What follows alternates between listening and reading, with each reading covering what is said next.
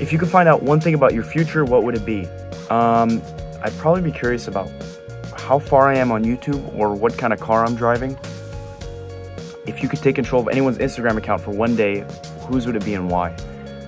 I would take control of presidents or some kind of government official, and every day I would post a countdown starting from 30, and I just want to see how people react to that.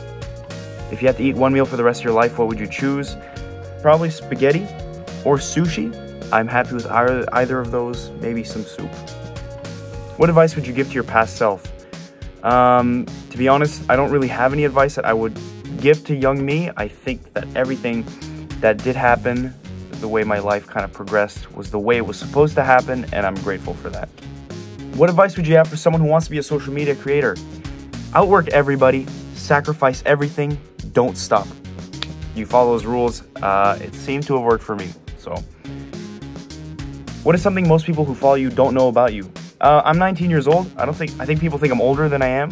I don't know at what point it becomes weird to make the videos that I do. So I only got a few years left, guys. What's your favorite video that you've ever posted?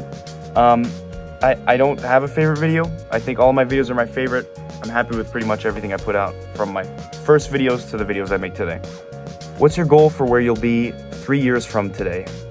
3 years from today, at least 8 million. If I'm not at 8 million subs on YouTube within the next 3 years, I'm deleting my channel.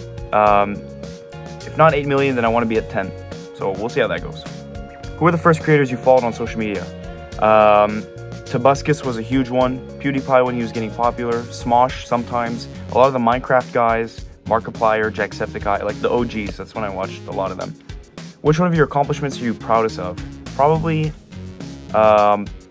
building a fan base like I have and hitting 1 million on YouTube. Those are the things I'm most proud of, like the things that I've done in my life. What would be one superpower you choose to have? I want the power of cloning, so that I can make another one of me and he can edit my videos and he will never go outside and never have any friends while I get to enjoy. What's your biggest pet peeve? Unintuitive software.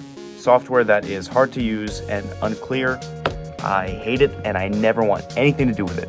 What's your favorite holiday? Christmas. It's actually snowing outside as we speak, so it's a miracle.